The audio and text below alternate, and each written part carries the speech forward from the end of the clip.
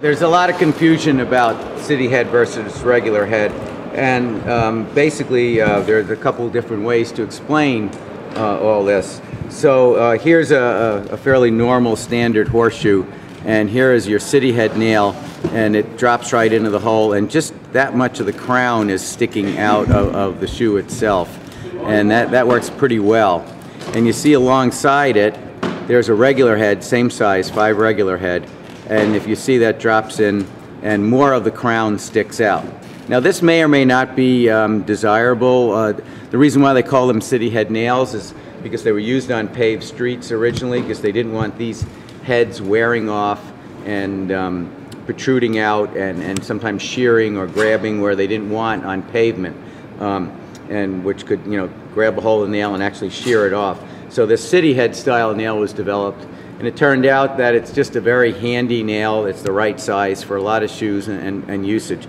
A regular head nail will protrude out like this and actually on dirt give you a certain amount of minor traction. So that's pretty much the original idea of this. Going beyond that, when we talk about these regular head nails, which tend to go into the bigger sizes, we're usually putting them on horses that have heavier shoes. So when I say heavier, like this is a 5/16 cross section, and as we get into 3/8 and even half-inch shoes, you need more nail head. That would be in gated horseshoes and so on. So in some cases it might be, you know, double the thickness of the shoe for a heavy gated shoe or a draft shoe. So you need more nail, more head of the nail to secure the shoe. And quite often they're punching those nails into deeper stock.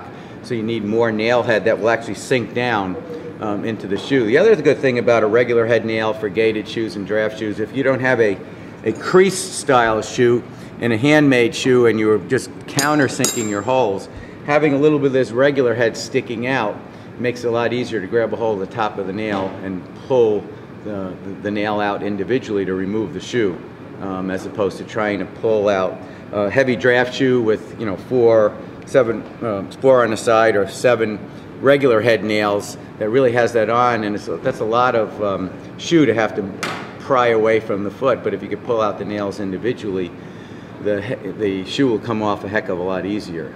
And so the regular head is used in gated shoes, draft horse shoes, and other heavy shoes. And the final thing that the regular head tends to use for some guys is, as sometimes the shoes are not worn out, but the nail holes start to enlarge and wear out, the regular head again will sink down in there and fill that hole pretty well.